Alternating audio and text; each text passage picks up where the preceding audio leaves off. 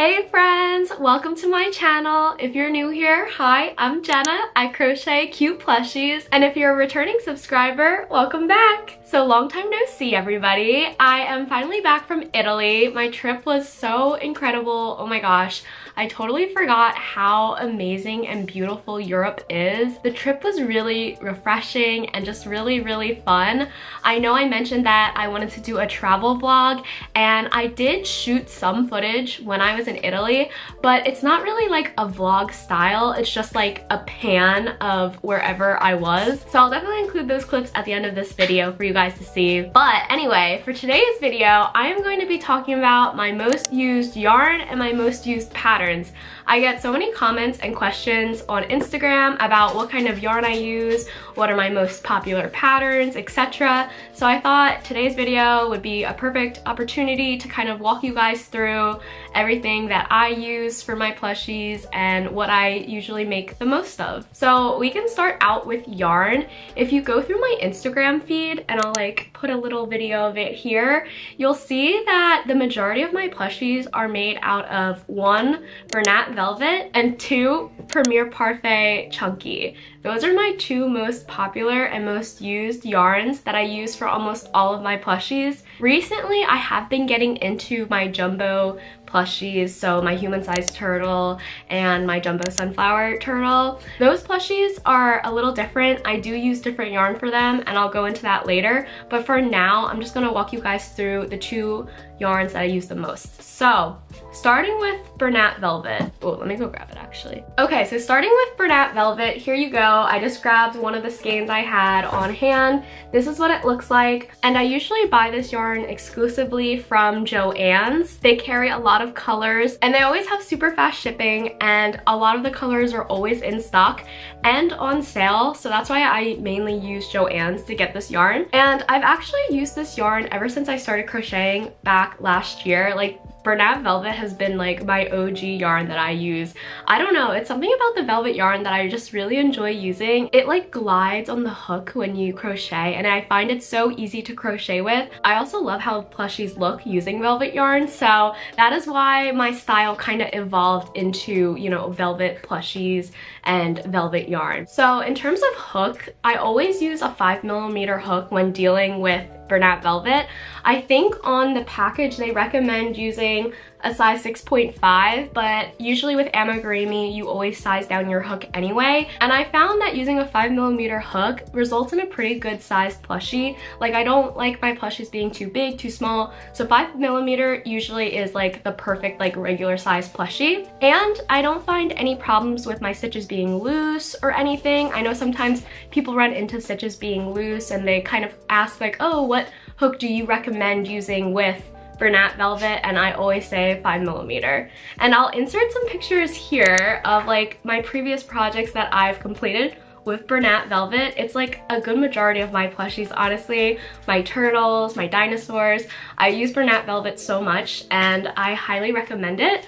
Also, it doesn't really shed that much. When I talk about Parfait Chunky, the downside to that yarn is that it sheds so much. Like, after I'm done crocheting, my floor has so much of the yarn, like fluffies, and it's usually kind of like a hassle, honestly. But with Bernat Velvet, it really doesn't shed that much, so another upside to Bernat. And I'm just gonna pan to my yarn wall right now, but as you can see, like, all of this is Bernat Velvet, and down here is a subcategory of Bernat Velvet. This is actually their baby velvet yarn, so it is the same as their regular velvet, but it's thinner, and that's why it's called baby velvet. And I use this for my mini plushies, so like my miniature turtles, anything mini that I want velvet, I usually use this. But yeah, it comes in so many different colors. I absolutely love all of the different colors. It's super fun to work with, and again, it's super easy if you're a beginner. I highly recommend, because it really just is so easy for your hook to glide through the stitches. Like, it doesn't have any friction or anything, and yeah, it is my favorite. Can we just take a second and look at Shay being all crazy on her sister's bed? Shay, baby, what's that mouse? You got that mouse? She looks so tiny on the big bed. Okay, so now my second most favorite and most used yarn will be Premier Parfait Chunky. And here is a skein that I have on hand. I actually just placed a big order from Premier Yarns and it just came in, so I'm excited. And that's why I have all these colors kind of on hand. But Premier Parfait Chunky, love it. I feel like the majority of plushies that you see on Instagram are made with Parfait Chunky. I think there's just something about how like the finished plushies look with Parfait Chunky that is so attractive to buyers, and it really just makes the plushie look super, super cute.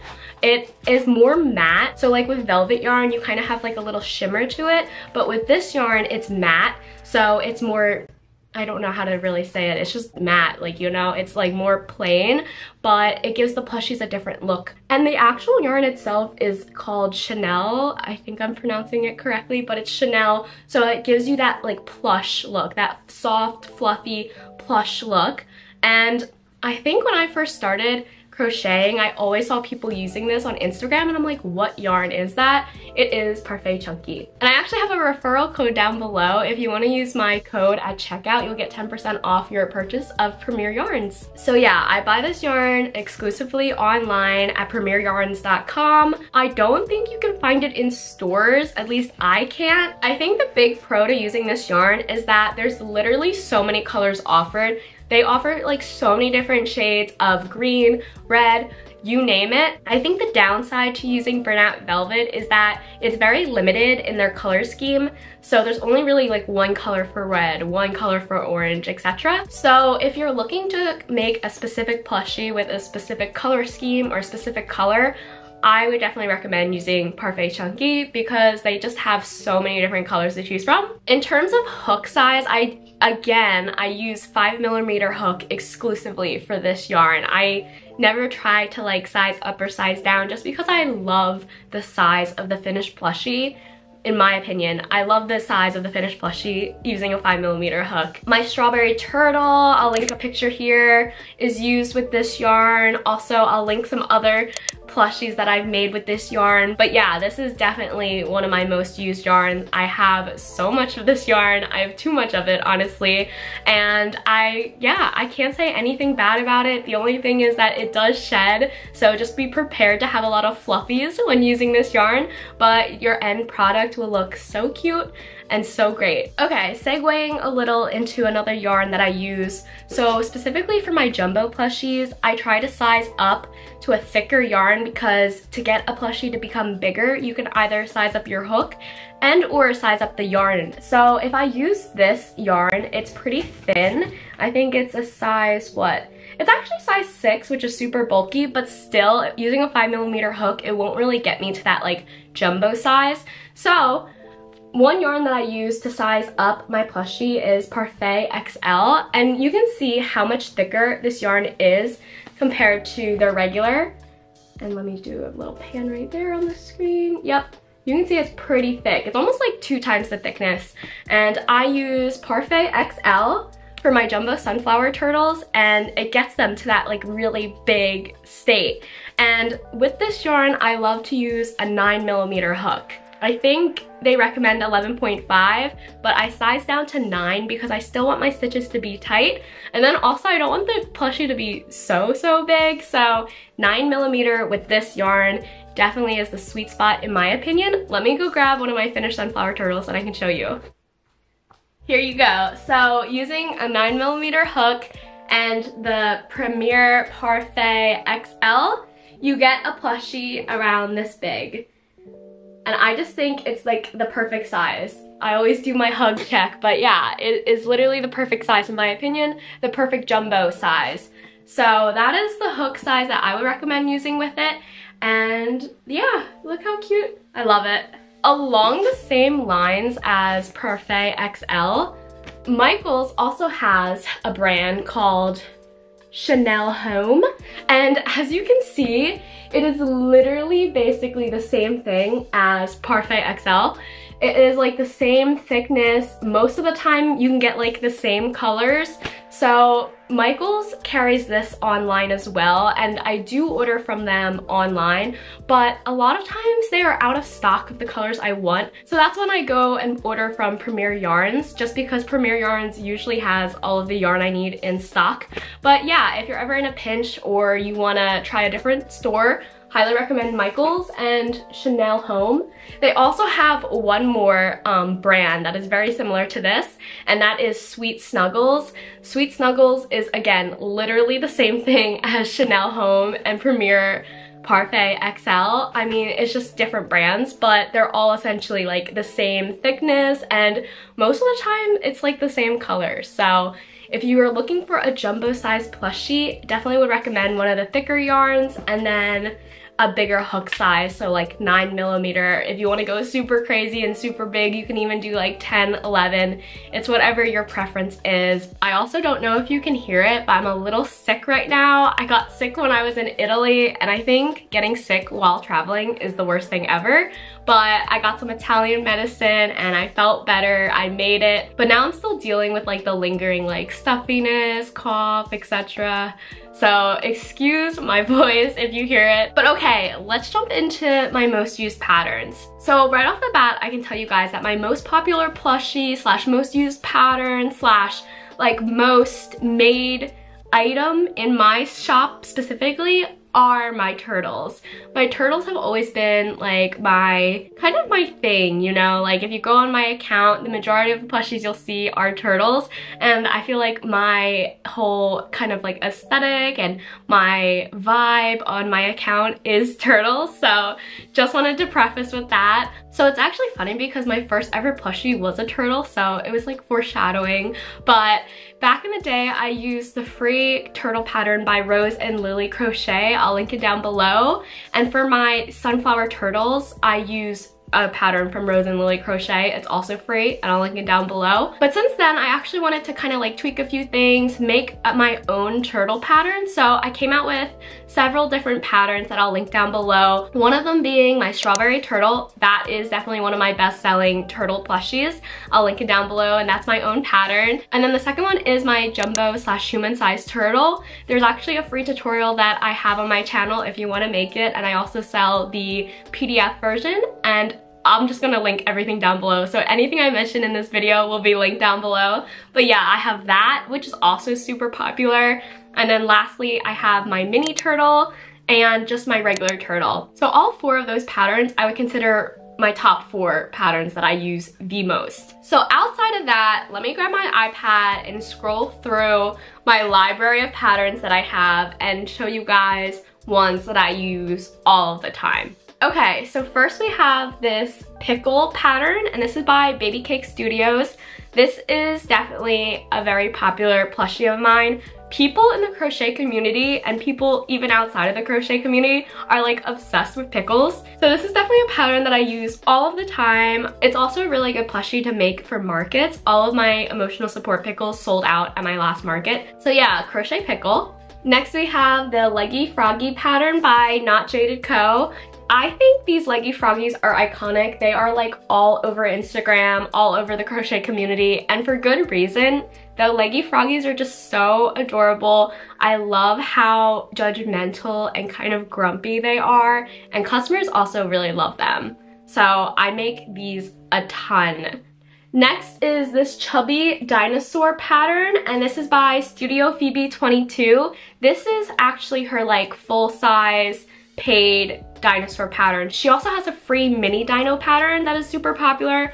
I'll link it down below, and I use it all the time. But I'd say her paid full-size dinosaur is also one of my best sellers slash most used patterns. People love dinosaurs, and the chubbiness of this dinosaur makes it so cute. Next is this long-eared bunny pattern by Cute Bunny Co. And this is my go-to bunny pattern. When it's springtime and Easter is around the corner, I usually make a bunch of these and have them on my shop, and they always sell out. Also, whenever someone wants a bunny made, I always use this pattern. And then of course, you have the iconic cow pattern by Rin Meow 21.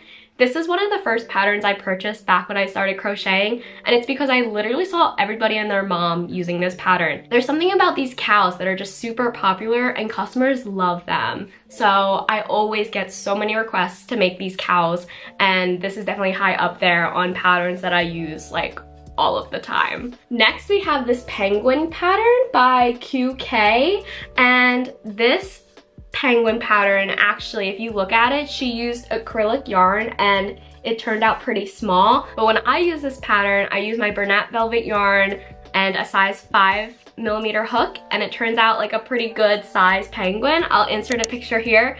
And when I made this penguin, it like took off like crazy. People love this penguin. And when I first made that penguin, I posted it on my Instagram, and it was the first post to really take off. I think it got like 15,000 likes.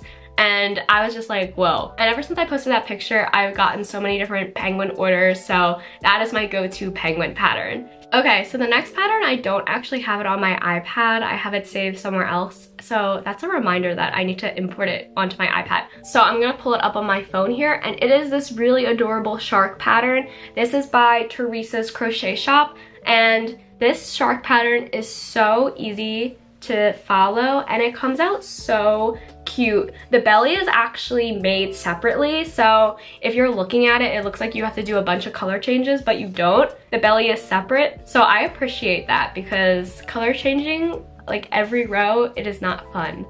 All right, let me see what else. Okay, and then I think the last pattern that I use like consistently, and is one of my more popular plushies, is this bee pattern, and it's actually by me. And this is actually the larger size bee, but you have the option of sizing down to have it a normal size bee. Let me see if I can find a picture of it. Okay, here's the normal size bee. So yeah, if you purchase this pattern from my Etsy, you can make both sizes.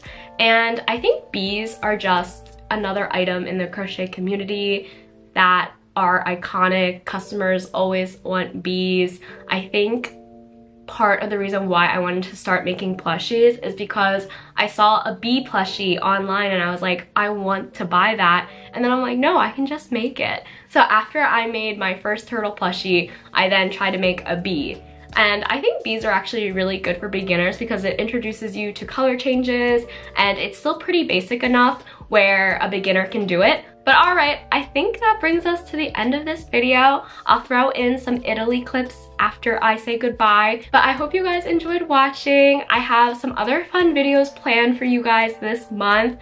I am going to be market prepping, so watch out for a future market prep video. And then also, I want to film a tutorial for you guys because it's been a while since I've done a tutorial video, so look out for another freebie tutorial video coming soon. Oh, I just remembered too, thank you guys so much for 20K. I literally can't believe it. You guys are the best, and I literally still read every single comment. You guys are so sweet, and it's so great that you guys are enjoying the videos. I'm so happy to make them for you, and yeah, I can't believe it.